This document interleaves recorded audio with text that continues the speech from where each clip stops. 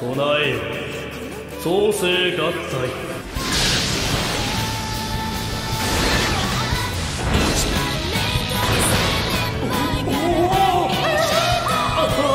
Probably everybody knows that Shoji Kawamori is the mecha designer behind most of the Valkyries from the Macross franchise. Probably not so many know that he is also the one that designed the original Optimus Prime, aka Convoy, from the Transformers or the Diaclone line. And probably even less know that he has been working on another big but not so well known franchise since the early 2000s. I'm talking about Genesis of Aquarion and its sequels Aquarion Evil, Aquarion Logos, and the recently announced Aquarion Myth of Emotions. So, if there's so many entries in this franchise, it must have something going on for it, right? Well, yes and no. At least for me and for the first saga, Genesis of Aquarion. If I could summarize the premise of Aquarion, I'd say that it's Kawamori's big homage and modernized take on the combining super robot shows of the 70s and 80s, where, depending on the gattai, the robot has certain abilities or advantages, a la Gattai Robo or Lightspeed God Arpegas. All while at the same time trying to give life lessons to the pilots and dragging that too much before the story starts to get interesting. And believe me, it does get interesting for the final third of the show. Now, while Kawamori's mechanical design might be Aquarion's biggest selling point, and I just said that the life lessons get too dragged out, some of them are really remarkable human lessons. And everything happens amidst the mecha action. I mean, they're very over the top and goofy and almost cross the line of being impractical. But if you're willing to put in the work and actually ground what it's being told, there are interesting lessons that can help you be a little bit more aware of the human condition. Big disclaimer here. If you're truly lost, don't look for life lessons in anime. Please try to go to therapy. Back to Aquarion. It may not be for everybody, since the first 2/3 of the show are mostly to introduce the cast and how they go from being completely selfish and separated team members to fully conscious humans who know their strengths and weaknesses, all while fighting the angels. Yes, you heard that right. There are angels that want to bring forth something akin to an apocalypse or new genesis, depending on who you ask. And the only ones that can stop them are three vectors that can merge into different Aquarion formations. If this reminds you of Eva, don't worry. At first, I also thought that this was Kawamori's Eva, but it's not really like that. It's more like a palette cleanser between Macross Zero and the Macross Frontier with a little bit of Macross 7 enemy styles. And I say this not to downplay Aquarion. It's a good series in and of itself. It's just that we need to understand very clearly that with this new franchise, Kawamori was able to funnel all of his super robot sensibilities into it and keep all of his real robot sensibilities into Macross. Well, mostly. Anyway, my name is Absa and it's time now to explore the first saga of Aquarion and how it's a show about robots and angels that teaches you how to open your human heart the correct way. And as usual, spoilers ahead.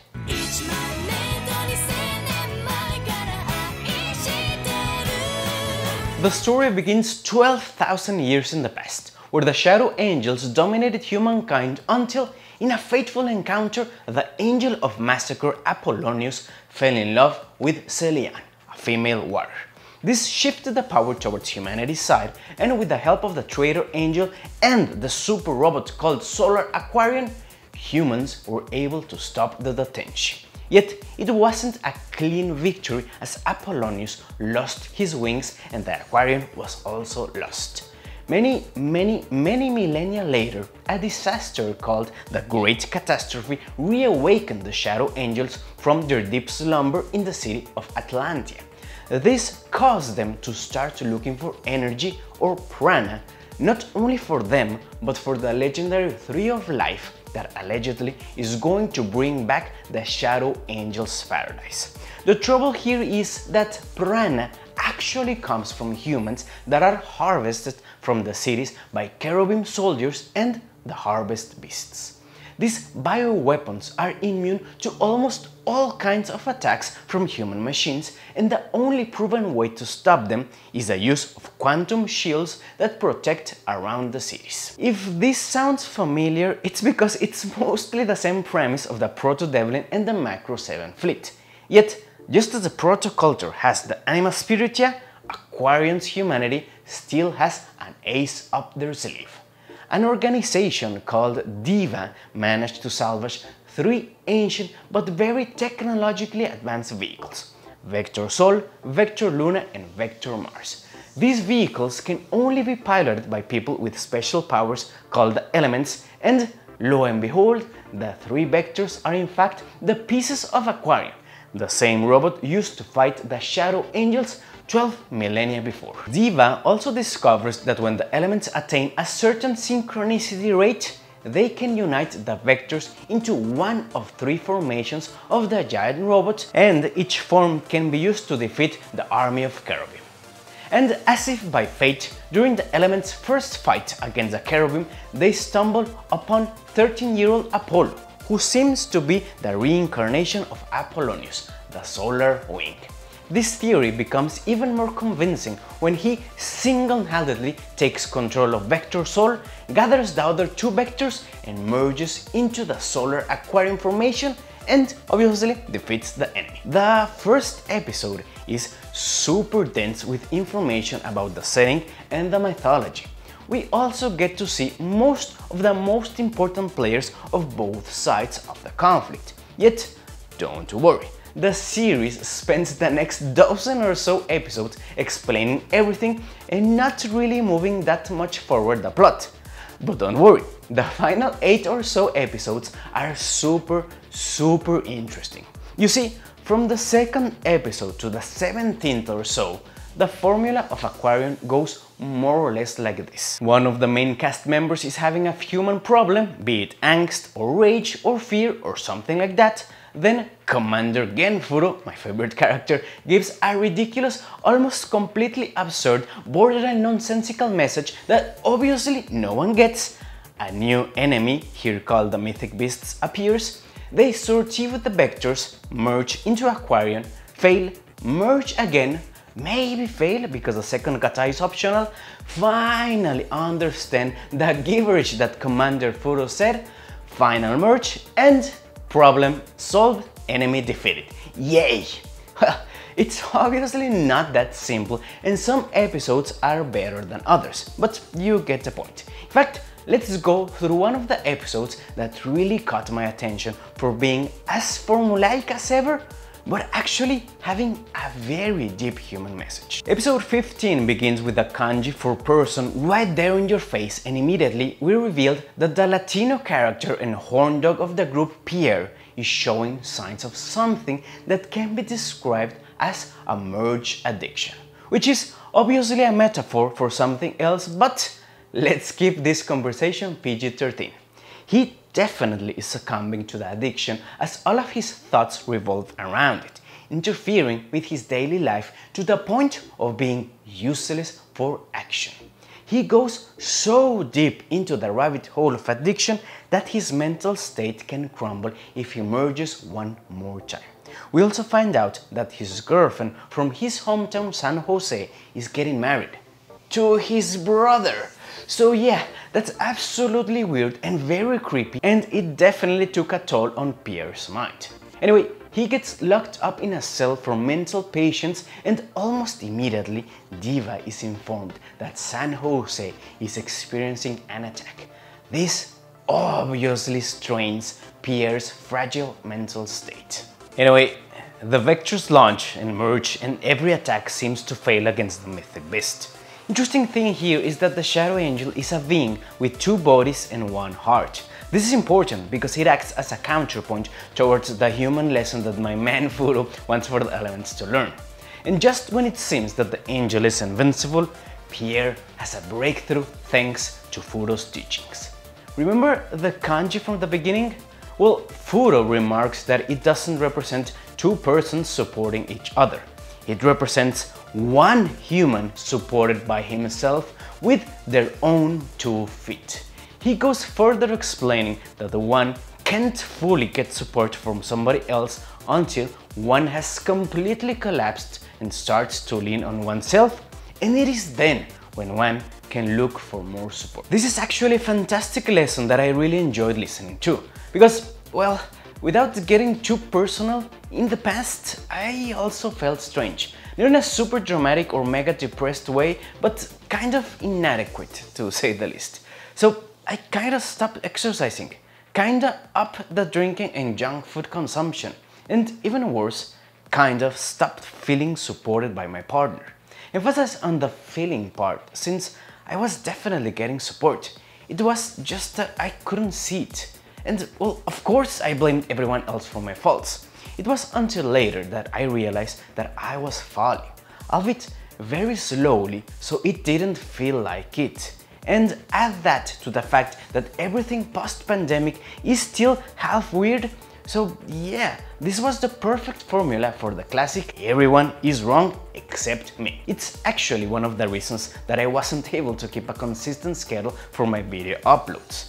I'm a little bit better now, and thanks to my partner I got professional help, but the fact of the matter is that I completely fell down. And it is from down there that I finally realized my mistakes and why I believed them. But paraphrasing what Furo said, once you're in the bottom and realize that you're in the bottom, that's when your perspective can begin to change and you can finally start to move up. I won't bore you much more with my story, but let's just say that I felt that episode on a very personal level. Back to the series, and just like me, Pierre also understands Furo's message, and with a new fire inside his soul, he is able to merge once more and defeat the Dark Angel, who kind of embodies the problem that two beings who are not fully supported by themselves may seem invincible, but in reality they are not.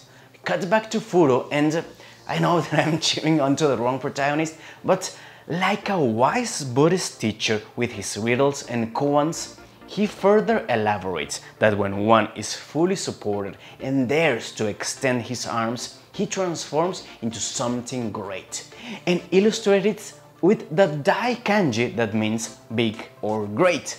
And my friends, this was absolutely stupid but deep, dumb but fantastic. This is really when I said, yep, Aquarion is no ordinary mecha show. In other words, come for the giant robots, stay for the life lessons. And even though I praise a lot the show, as I said before, not all of the other episodes are as nice as this one, and some of them are a little bit boring, but never so grey and dull as the story compensates some of the more boring episodes with a couple of twists and turns that are very enjoyable. But if I'm being completely honest, everything really changes for the better once we reach the final 8 episodes, right when the little angel Futaba is introduced. Having said that, up until now I haven't really spoiled the series since I haven't talked about the real plot, but now I'm going to talk about the final episodes, the character reveals, and the final story elements that truly make up for the entire show. So if you have already seen the anime, please come with me, but if not, please proceed with caution as I'm going to talk about what happens, but don't worry, I won't say why it happens.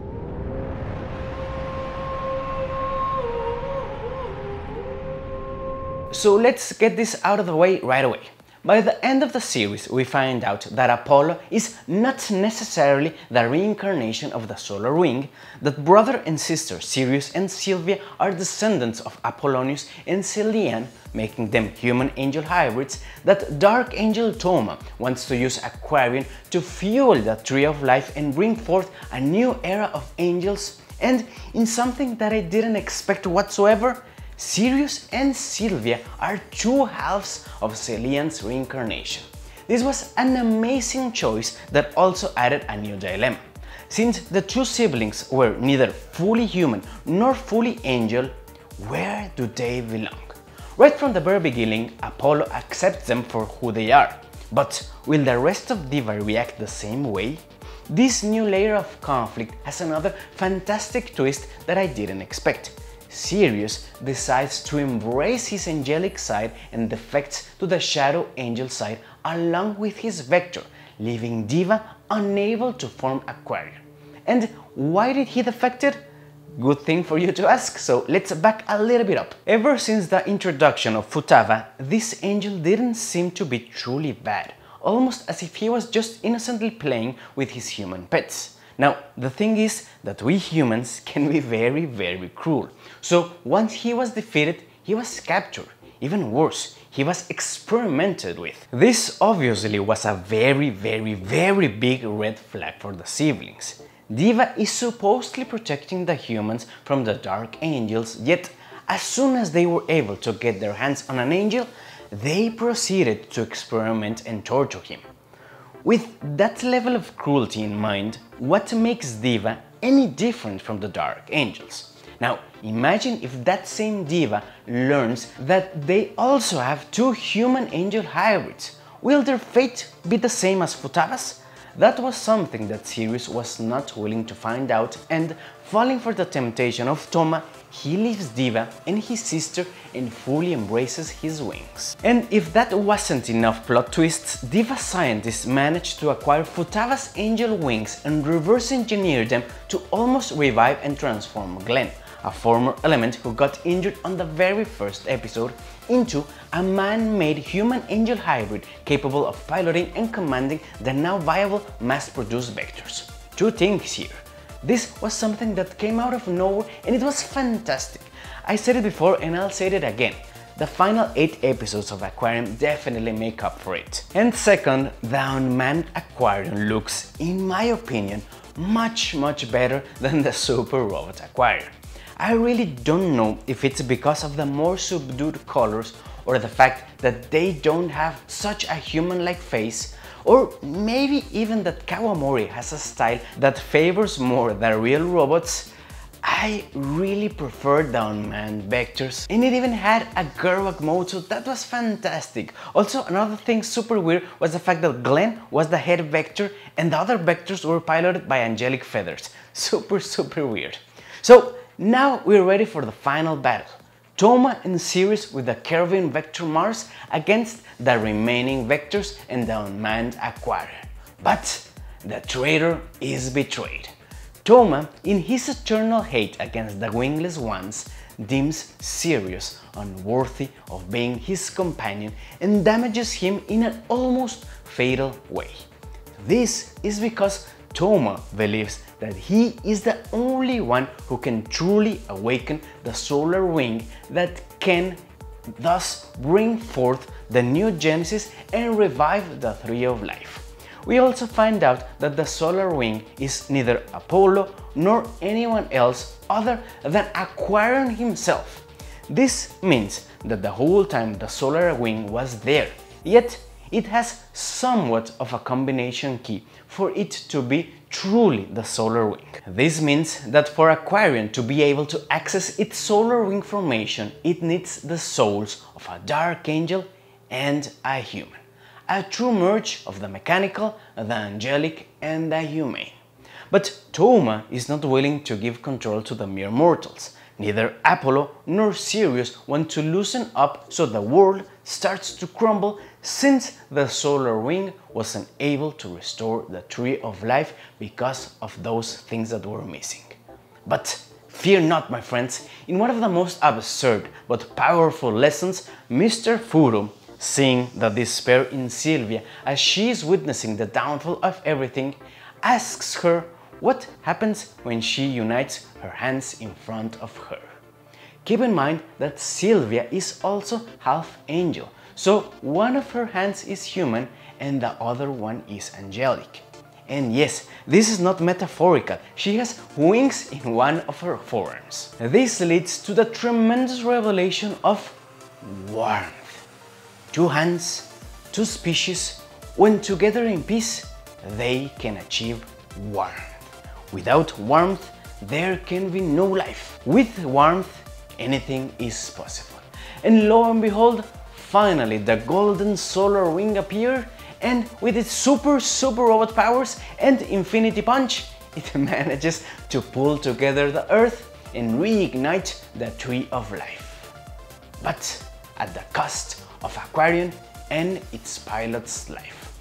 The winged and the wingless working together for a new Genesis. And while conceptually super powerful, I didn't like it. I mean, it is very in line with the series, like a quite literal depiction of the solar wing holding together the earth thanks to the powers of humans and angels and everything in between them. But I don't know. I would have preferred it if it was a little bit more metaphorical. Don't get me wrong, it's a very powerful ending that hammers down its message, yet that doesn't mean that it's not silly. But then again, that same statement could be said about the whole series. Aquarion is a good series that doesn't shy away from delivering powerful human messages, even if it means that it has to go all the way and embrace its silliness to hammer those lessons down.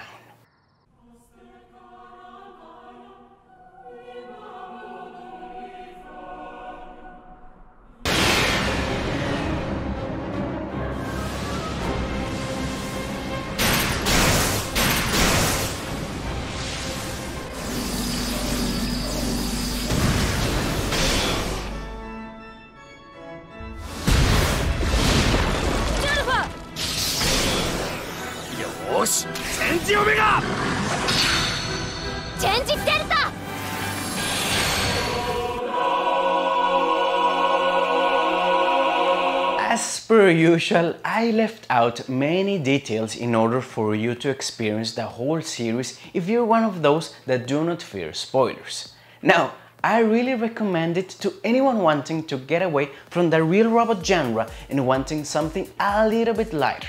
It does have fantastical mechanical design courtesy of Kawamori, and even though I do not like the solar aquarium and prefer the unmanned Aquarion, it is definitely a nice change of pace regarding the Valkyries. As for the complete story, well, I chose to omit the OVAs because in Kawamori's fashion, there's somewhat of a retell of the story seen in the anime, with certain bits changed and some story elements altered or added or removed. It's something that Kawamori does in Macross, yet here in the Aquarion OVAs, something super important happens right at the very end, and without overhyping it or spoiling it, I didn't expect that outcome, and yeah, it was very interesting. Kawamori played with the narrative in a very cool way.